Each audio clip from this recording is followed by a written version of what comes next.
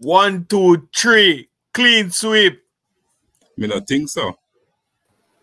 Not just yet. We still have the semi-final to go through. Welcome, Sports Nation, to Sports DTM, the sports channel where we call sports down the middle. You can expect the latest in sports news, views, and reviews from our resident analysts. No sports topic is too controversial, and no team or player is above criticism. So just smash that subscribe button and ring that notification bell to make sure you don't miss out on our balanced offering of riveting sports content. And don't forget to like, share, and leave a comment below. Welcome to Sports DTM. Greetings, Sports DTM fans, and welcome to another episode of Sports Down the Middle, your channel of undiluted sports content. Tigat, Adrian, and I are here to talk about the just concluded heats of the women's 200 meters at this year's World Athletics Championship over there in Oregon. And I'm going to go straight into it. The 3 Jamaicans entered the 200 meters, and the 3 of them has advanced to the semifinals. And if we are to take a look at heat number 1, Adrian had Shericka Jackson, our representative, and she won with ease, crossing the line at 22.33 to advance. Talk to me about Shericka's performance. Yeah, thanks, Kurt. Viewers, Shericka Jackson came. She did what was expected of her. She's the world leader in the 200 meters and the second fastest woman alive over the event. She looked comfortable, she looked smooth, she looked easy, was not challenged and was not going to make a mistake as she did in the Olympic Games. She's just coming off the back of placing second in the 100 meters, and she has promised something special for the 200 meters. So she looked good, and it was a good look for her advancing.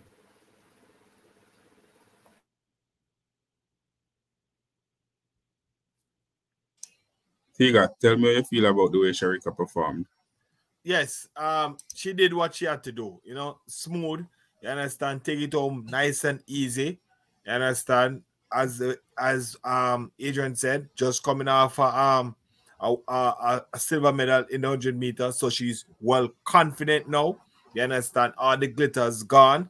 You know, all the nerves gone. Now it's time to perform. So 200, she's saying 200. Here I come. And of course, the first 3 from each heat advanced. So Gabriela Suarez from Ecuador also advanced. Delia from Italy advanced. Jessica Bianca from Germany advanced. And the Nigerian Rosemary advanced as one of the fastest losers, as well as the Bahrainian athlete Odingon. Adrian, in heat number 2, we had the fastest woman alive over 200 meters, the triple Olympic champion, Thompson-Herah, running out of lane at number 8. I'm wondering how she got in lane number 8, but she finished second, close, easing down at the line, 22.41. She lost to Beatrice Masalingi, season's best, 22.27. Yeah, Kurt. Thompson-Herah out in lane 8 was a strange look. I don't believe I've ever seen her run out of lane 8. Not getting a full view of those who were behind her. She went out, not pressuring herself, obviously, just coming off her 3rd place run in the 100 meters, wanting to conserve an energy, wanting to just ensure that she qualified. And she went out and did the business from early out. However, we could see that Masalingi wanted to prove a point. She ran her season's best. And we saw that as Elaine slowed down, that she kept on accelerating and pouring her way to the finish line. And it's one to watch. One to watch. Tiga, you think we're threatened by Masalingi's performance, and we notice that when everybody else is decelerating, she is accelerating, and is normally how she runs. You think we should be worried about her going into the next round? Obviously, Masalinda think it was the final, and she was good for the gold medal. So she powered her way, thinking that she's going to get the gold. But our coaches got to tell them, say, hey, what did you do? You understand? Everybody was slowing down while you keep on going. No, that's not the final. because she's Elaine Thompson-Herah is in there, so she said, yes, I'm in the final, but no, this is just to eat, Marcelenki. This is the only race that you're gonna win. You qualify for the semi-final. I don't know if you're going to make it to the final, but guess what? Elaine Thompson did what she had to do, running from out of lane 8, you know, comfortable second, and she's qualified. Now she's going to make it to the final, one step at a time. And of course, the runner from Denmark, Karsoft, finished third and qualified 22.85, and Lloyd of Antigua squeezed in as one of the losers with 22.99 to make it into the semifinals. And in heat number 3, Adrian, Shelly and Fraser-Pryce coming out in her green wig this time, finishing a comfortable second, 22.26 to advance to this runner bursting onto the scene. Segni from Niger, 21.98 national record in winning, accelerating as she crosses the line as well. Similar to Marcelingi's running technique. Should we be worried about this runner as well? Well, trying to keep up, Kurt, with the amount of change of hairstyle that Shelly and Fraser is putting on in this championship. But I guess at this point in time, she's going pretty fast, and that's what we expect from her. However, having said that, she is at 22.26, and I think she just did enough to get through. But watch out again. Sini from Niger. Yes, Niger, not Nigeria. She also did very well and ran a national record. As a matter of fact, I don't know if we should be worried, but she looks like she was stepping on the gas and could go fast. As a matter of fact, I think that's the fastest time headed into the semifinal, 21.98 seconds, and probably look like she has some more left in the tank. So look out. Not worried just yet, but yeah, look out. Shelly and Fraser did what she had to do, Tiga, to make it through.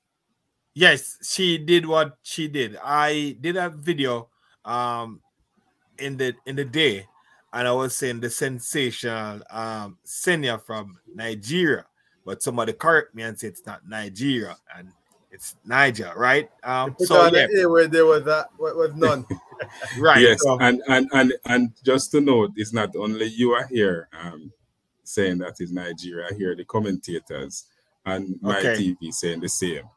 Okay. So anyway, I was saying that she's a sensational. So I was watching out for her. I was keeping a very close eye on Senya. You understand? My biggest shock was Talu. You understand? I had Shelly and Talu and the sensational Senya, but guess what? Talu is nowhere to be found. It's Rosa from Brazil. You understand? Make it through as the third place. But I'm just watching this one. I'm watching this this female. You understand? With a close eye. But guess what? The question, Shelly did what she had to do. She qualified, make it to the semifinal. That's all we need to do. That's what all that matters. I don't know what these trainers are telling these athletes, but Shelly is a veteran. She knows what to do. We just need to qualify and just make it through the round. A good time, 22.28. You understand? So guess what? We're in the semifinal, and next step is the final. Good go, Shelly. And Adrian, the usual suspects are there. Tamara Clark winning heat number 4, 22.27. Dina Asher Smith, 22.56, finishing second. And Gator, the Bahamian who was disqualified in the 100 meters, is back. She qualified in third in heat number 5. Abby Steiner, 22.26. Kambunji, 22.34, also advanced. And in heat number 6, Favor Ofili and Jenna Prandini, as well as Beecher from Australia, all advancing to the semifinals. So the usual suspects are there. Yeah, Kurt. The usual suspects are there. Most of those would have called. I mean, obviously, Favor Ofili looked really, really good. The young Nigerian. And, you know, college athlete there coming up. She looked really, really good. Jennifer and Dean, as usual, seems to always make it into the finals of these races. But the American Abby Steiner, the new girl on the block, she also looked good in winning, edging out Kambunji. And you just look for Tamara Clark was also pretty impressive, although she worked hard. And of course, the reigning champion, Dina Asher Smith, just doing enough, conserving her energy after placing fourth in that hot 100 meters final, coming back a day later to ensure that she also advances to the final. So not a lot of surprises except for Talu, who did not start. Not so sure what happened there because she looked really, really good in the 100 meters finals. And of course, it's interesting. We wait to see what will happen with Maselingi and Asine to see where they will finish. But the usual suspects are true. The Jamaican trio from the 100 meters, gold medalist, gold medal, bronze medal, silver medal, all true, clean sweep, whatever order you want to put it in, they are true, and we can look to see how they'll play out in the semifinals. Tiga, the semifinals should be exciting. Yes, it should. Fireworks for the semifinal, and we're just going to root for the Jamaicans again. Hope they can make it to the final, and if they make it to the final, clean sweep. Bring out the broom, bring out the pot cover, bring out the pan, bring out everything. You understand? But semifinal, here we come. Fans out there, this has been another episode of Sports Down the Middle. All three Jamaicans have advanced to the semifinals in the women's 200 meters, and we are looking forward to another clean sweep. Nothing else but a clean sweep. So we would love to hear from you by you leaving your comments in the comment section below. What's your thoughts on the performance of the ladies heading into the semifinals? Leave all those comments in the section below, and always remember to like, share, and to subscribe. Make sure you subscribe so you can get all the exciting content that we have in store for you. And remember to tell a friend, to tell a friend, to tell a friend, to tell a friend, to tell a friend, to tell a friend. You hear much that?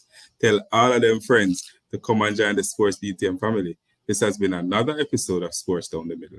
Tiga, Adrian, and I signing out. Be blessed.